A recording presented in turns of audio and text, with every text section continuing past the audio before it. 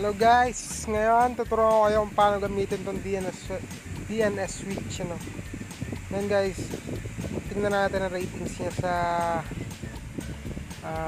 Play Store. Tingnan natin ang ratings niya sa Play Store. DNS switch, download nyo lang dito, for free lang naman to. 100k plus, so madami na din talagang gumagamit itong app na to. DNS change to mobile data, libre lang. Sobrang dali pating gamitin niya. Nasaan na ba yan? Ratings, reviews. Tingnan natin ng ibang reviews. Halos isa lang, 1% yung kanyang 1 star, tapos the rest 5 star na siya guys. So parang trusted talaga, pero ginamit ko na to. Maganda. At talagang bumilis ang aking internet sa paglalaro, no? Tingnan natin tong 5 star kung anong mga best VPN, no ads, wow, effective and user friendly. Maganda rin. Dami ba ditong reviews? Tingnan natin ang 1 star nya kung bakit. Just waste my time, first time work, but depende yun sa inyong lugar. Pero foreigner siya eh. Sa Pilipinas kailangan natin.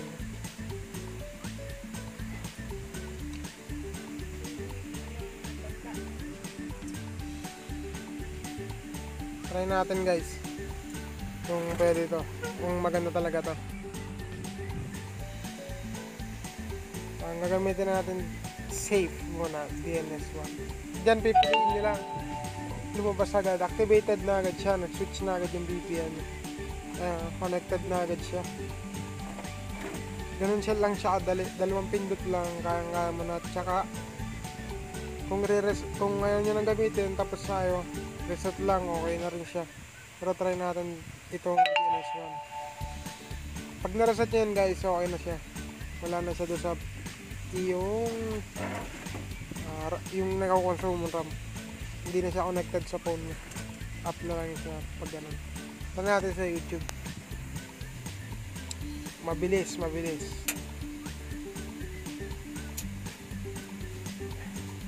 Ano kayo maganda? Ay, zap na tayo guys. Kay zap na. I don't wanna know, no. We're taking you home. I'm loving you so.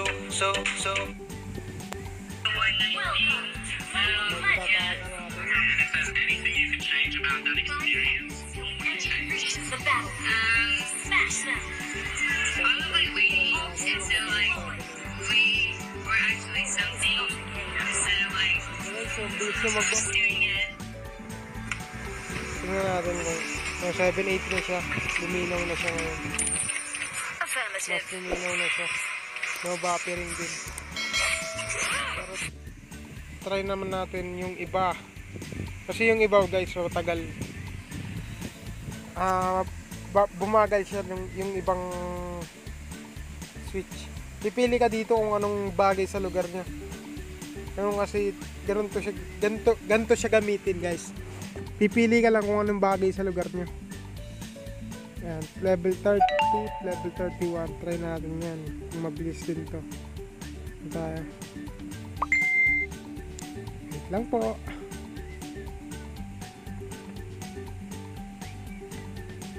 Natin yung raise up niya. So guys, mabilis din siya. Depende sa inyong lugar kung mabilis sa inyong VPN doon. 720p siya. Tingnan natin yung 720p. 720p 60. Ang bilis siya mag-back guys. Bigla siya lumako, lumipat. 120. Ipatong status to 720. Natin talaga. Ops. Ibig sabihin, pag na ganyan, mabagal yan. Mabagal yung kanyang VPN use. Mabagal yung napili natin na switch. Parang ganyan zap na dito. Mabagal yun guys. Ganun lang siya gamitin guys. Pili ka lang kung anong maganda sa lugar nyo. Pero ang ginagamit ko dito, lightning SC. Yan. Yan, itong dalawa. Itong lightning. Yan talagang ginagamit ko. Kasi yun yung bagay sa lugar.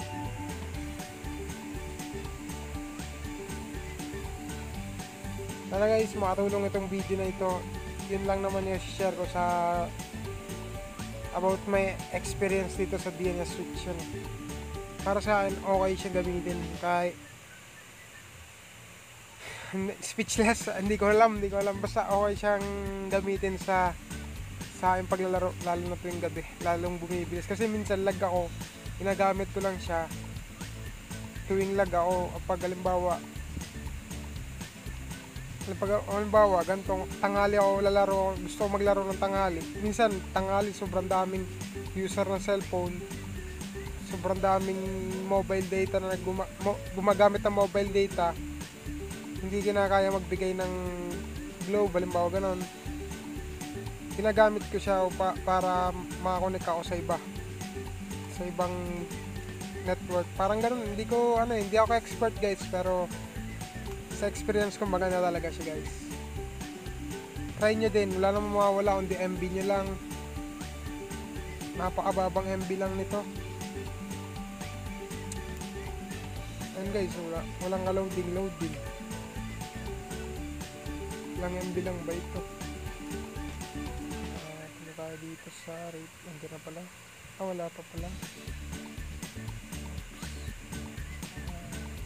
Read more.